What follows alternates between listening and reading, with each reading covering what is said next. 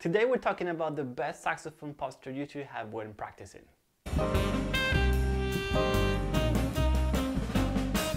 Hey, Martino here at the London Saxophone School, bringing you new tutorials every week to help you become a better musician and better saxophone player. If you're new to the channel, consider subscribing and hit the little bell.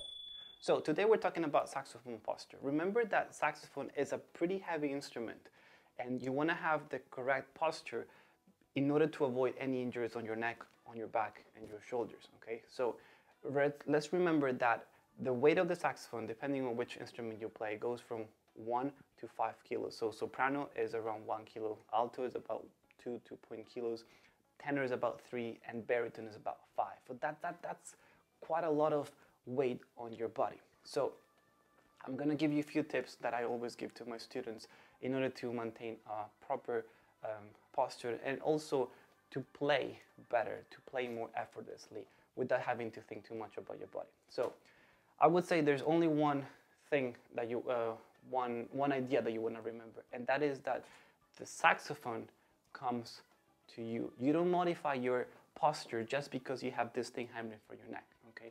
So if naturally I'm like this, okay? My posture is naturally like this.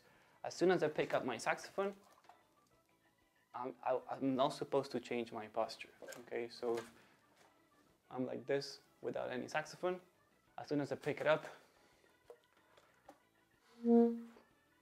okay? So that's the general idea, okay? Don't modify, don't go into weird positions just because you're trying to play the saxophone. Now, when you take your strap, you might have a strap similar to this, okay?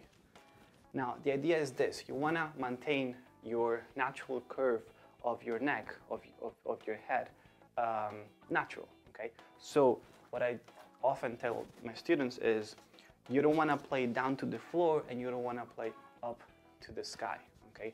So if I'm playing like this, I'm exaggerating, but you get the idea, right?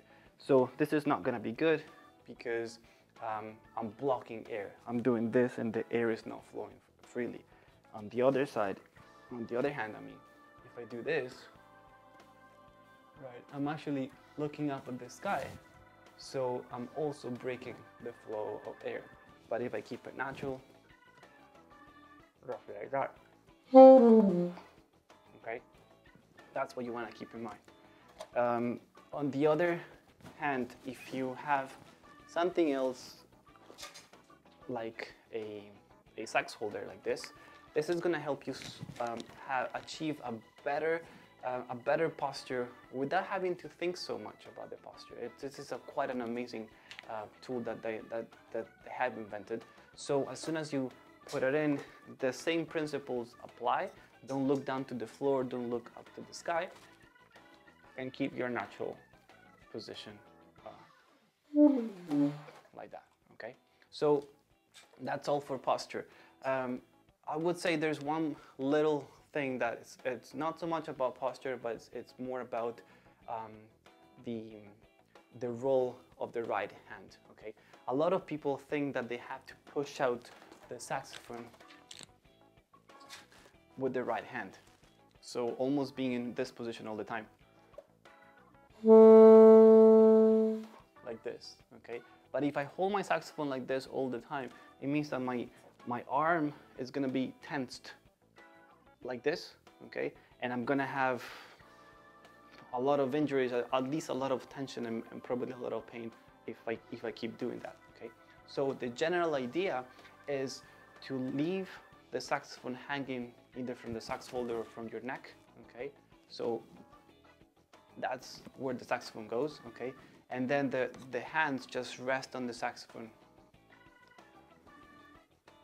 Remember, otherwise you're gonna come up with a lot of strain and pain. So that's it. Super quick video on posture. Remember, don't look down to the floor, don't look up to the sky. Keep your natural position of your neck. I'm gonna do a review soon on the sax holder, so you're gonna see exactly how this works and how amazing this little thing is.